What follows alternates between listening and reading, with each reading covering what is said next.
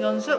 예. 이거 다 끝까지 쳐봤어요. 근데 쳐봤다는 거지 잘 표현한다는 건 아니고 끝까지 하기는 했어요. 그리고 네네. 제가 페달이 너무 모르겠어서 대충 했는데 나중에 페달 그럼 수정을 다 해드리고 일단 치고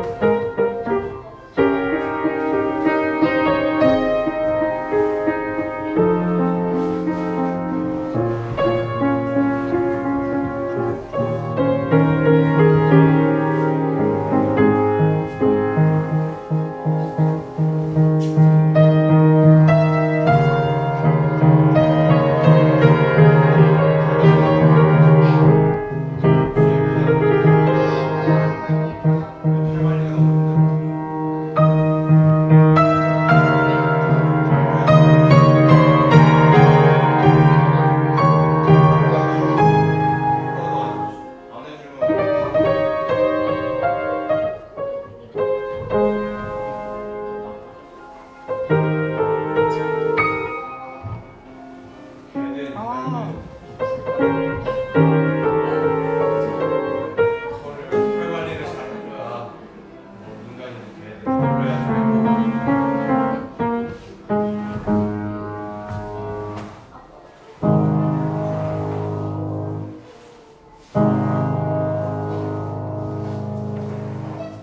너무 엉망진창이네요. 멍멍이도 짓고. 그러니까 지금 오늘 정신 하나도 없었죠. 네, 뭐 이렇게 가셨는데 한 개 더 치시더라고요. 덜 치시더라고요. 아, 얘랑 그랬어요? 얘를. 네네. 그다음에 여기 베이스를 안 치신 것 같아서. 아, 맞아요, 맞아요. 왠지 불편하지 않았어요. 네. 그리고 저번보다는 일단 너무 좋은데 여기 소리 내는 게 훨씬 편해지신 것 같아요. 네, 아 근데 원래 더 편했는데 지금 이제 온 지 얼마 안 돼서. 그쵸. 저번에 레슨 받고 들어가서 되게 깜짝 놀랐어요. 힘을 하나도 안 줬는데 소리가 너무 잘 나는 진짜요? 거예요. 근데 하여튼 네. 좀 뭐라고 해야지? 그러니까 무게를 싣는 거를 좀 이쪽으로 더 실어서 힘을 주지 않고 그렇게 치는. 툭 떨어뜨리는 느낌으로. 네, 그래서 막 힘을 안 줘도 소리가 나서 그리고 좀 편안하게 쳐서 되게 신기했어요. 그 소리 내는 건 훨씬 전보다 많이 좋아지셨고 그래서 전체적으로 멜로디는 잘 살려주신 것 같아요. 좀 더 여유를 가지셔도 좋을 것 같아요. 예를 들어서 그 첫음에서 그걸 하는 걸 제대로 못했어요. 그쵸. 네, 맞아요. 그 다음에 여기도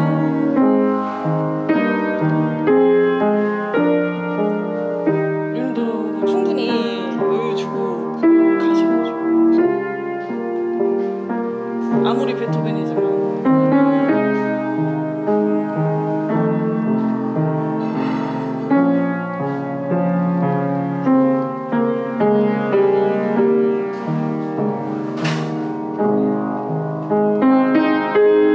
바로 안 치고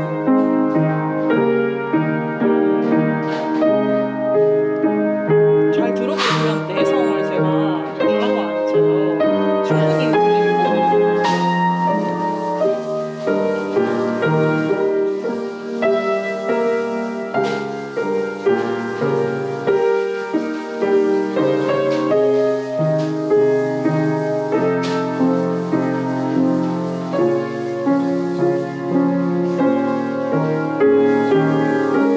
훨씬 더 노래하듯이 하시면 좋을 것 같아요. 꼭대기를 향해서 뭔가 가는 부분들이 계속 생길 거예요. 맞아요. 그럼 그거를 노력해서 내가 올린다라는 느낌이 들어야 돼요. 그러니까 여기서부터 준비해서 이런 느낌. 네. 그냥 그런 거 계산 없이 치시면 이렇게 들리거든요. 네. 차곡차곡 하나씩 쌓아 올릴 때 특히 그리고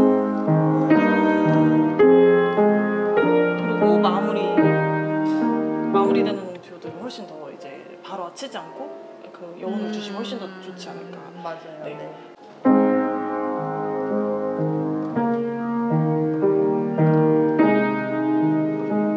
그냥 요거를 소리 내는 것까지 좋아요. 네. 근데 치고 조금만 더 충분히 울림을 들으실 수 있어요. 제가 늦게 치세요 이게 네. 그만큼 울림을 좀 들으셨으면 해서 이 울림을 들으시려면 조금 더 묵직하게 떨어져야 돼요. 네. 멜로디 부분은. 근데 네네. 지금은 얘가 떨어지기도 전에 이미 릴렉스를 해버려요. 그래서 뭔가 바닥에 닿기 전에 바로 그냥 다 함께 넘어가는 느낌이거든요. 네. 그렇지.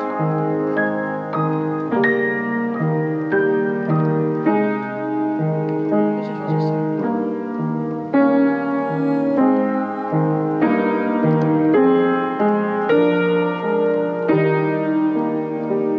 지금은 조금 그 멜로디 나는 부분이 쿵 하고 떨어지는. 아, 맞아요. 그죠? 네. 그래서- 깊게 치려니까 또 쿵 떨어져요. 어떤 느낌이냐면 좀 더 지그시 이렇게 어루만지는 느낌으로 치셔야지. 뭔지 대충 알 것 같아요. 너무 그쵸. 이렇게 떨어지는 속도가 빨랐던 것 같아요. 무슨 느낌인지는 알 것 같은데 이게 바로 컨트롤이 안 되네요. 그렇지.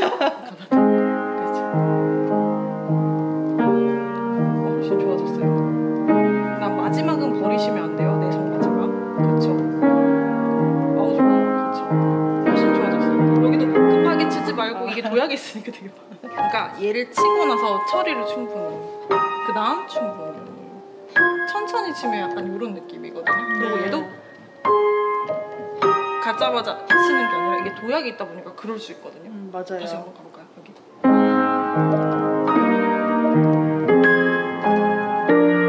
훨씬 좋아졌어요. 마지막 음을 음을 하면서 좀 쉬는 맞아요, 그런 맞아요. 느낌도 있네요. 그 다음을 준비하는 음이기 때문에 생각보다 멜성의 마지막 음이 또 중요해요. 네. 아까 조금 잘렸던 이유도 약간 이런 식으로 마지막 음을 버릴 때가 좀 있으시거든요. 네.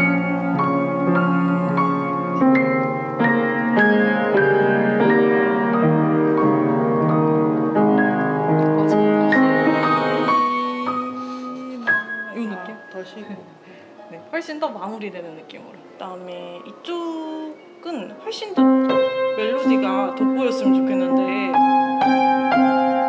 그리고 오른손이 조금 더 진했으면 좋겠어요. 아, 더 진하게요.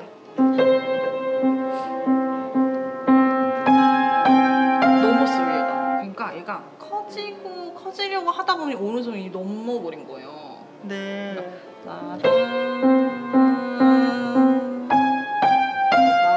얘를 오른손이 들어갈 나왔을 때 좀 맞아요. 빠져주는. 약간 빠져주셔요. 네. 왼손 살짝 가다가 다시 오른손. 그렇죠. 같이 커지면 안 돼요.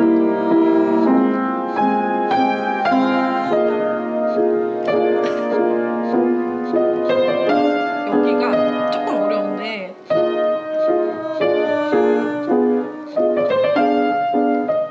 왼손 혹시 들으셔볼까요? 왼손이 살살 들어가요. 그죠? 이거는 오른손 때문에 왼손을 노래 안 하시는 느낌이에요.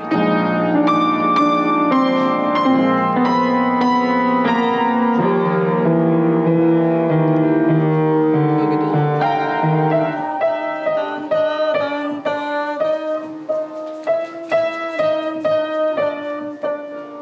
다 노래하죠. 좀 더 이어지게. 지금 너무 둘, 셋, 넷, 두 개씩 너무 네, 이렇게 네, 나뉘는 네. 느낌인데 조금 더 묶어줄게요. 조금 크게. 더.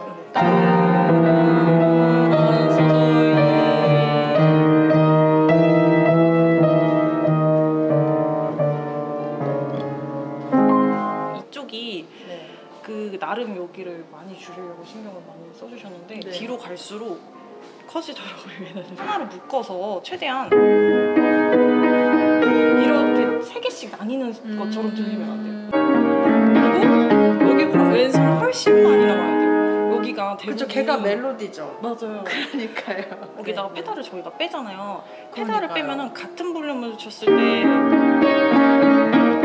이런 거밖에 안 갑자기, 나와요. 맞아. 확 빠지는 빠진 느낌이 느낌이 들어요. 맞아요. 페달의 빈자리를 얘가 훨씬 더 채워주셔야 돼요. 네. 여기를 너무 세요. 그러게요. 같이 힘을 다해서 왜 이렇게 들으시는 그러게요. 왜 얘도 힘들어하는 거지? 이게 반대로는 많이 안 해보셔가지고. 네네네. 얘가 네. 확실히 반주가 되고 얘가 멜로디가 돼야 맞아요, 되는데. 맞아요. 있는 힘껏 치시면 안 돼요. 그러니까 같이 따라가려고 하네요. 얘가 이렇게 주고받아요. 이런 식으로. 네.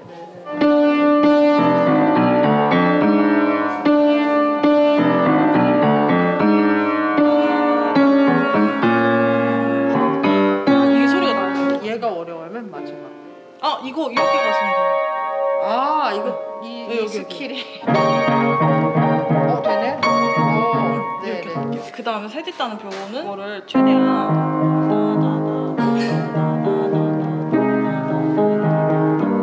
그러니까 얘를 묶어주셔야 돼요.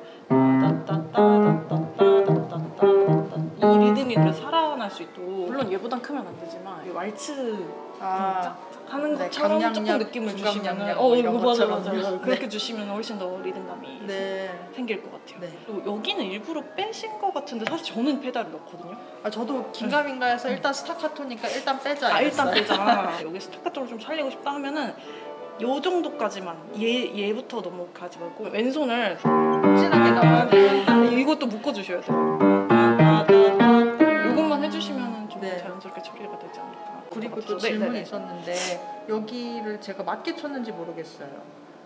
얘가 이렇게 두 개가 이어져서 얘를 한 번만 쳤거든요. 이게 맞는 한 번만? 건지. 그러니까 얘가 두 개가 같은 음인데 묶여 있어서. 참 악보가 불친절한 게 똑같은 네. 음표인데 이렇게 찍혀 있잖아. 그럼 뒤로 네. 다 그렇게 하라는. 다 치라는 뜻이죠. 네, 네, 네. 아이고. 여기도 페달 궁금했어요. 여기서 저걸 썼거든요. 미쯤? 얘도 마찬가지로 페달이 떼지면서 소리가 확 빠지면 안 돼요. 그리고 되게 얇게 밟아요.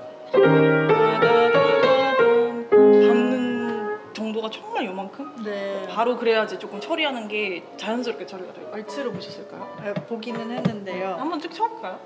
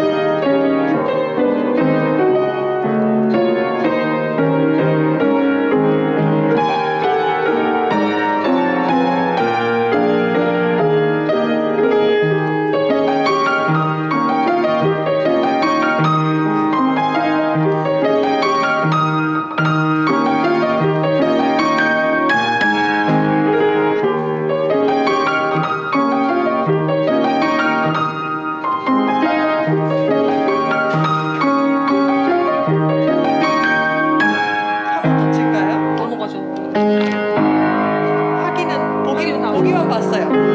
천천히 거북이처럼.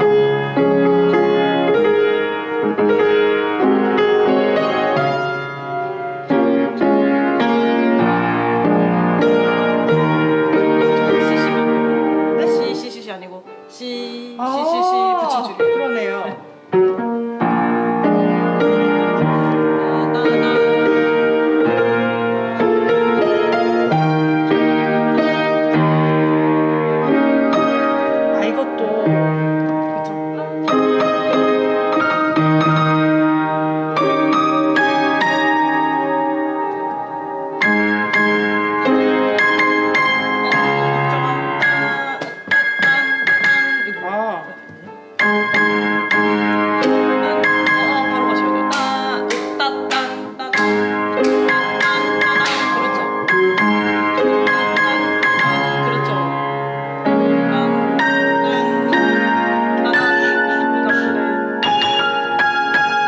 여기 어렵죠?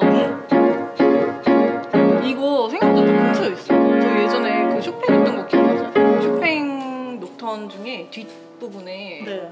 아, 막 네, 이렇게 맞아요. 하는 거 있었어요. 그래서 네, 이게 네. 화음이 생각보다 겹쳐 있어요. 네. 그래서 요거 고정 그렇게 찾으시면 좀 2, 3, 4, 5, 6. 네. 스타카토가 여기가 훨씬 더 분명하게 소리가 났으면 좋겠는데 얘를 그리고 여기서 돌아오잖아요. 네. 바로 이렇게 내려오는 거 연습해 주시면 그렇죠? 지금 여기서 이게 자리가 생각보다 안 잡혀 있으세요. 네. 요거 해볼까요? 빨리 치고 근데 약간 살짝 둔하죠? 네. 멈칫하죠? 그럼 자꾸 얘를 눌러요. 얘. 아, 얘가 또 눌러요. 그렇죠. 지금 저 얘가 좀 빠지니까 나은데요? 소리 훨씬 깔끔해졌죠? 그러게요. 왜 그러지? 얘가 방해됐었나? 아무튼 그 연습을 조금 해주셔야 돼요. 네. 네. 알겠습니다. 감사합니다. 네. 수고하셨어요.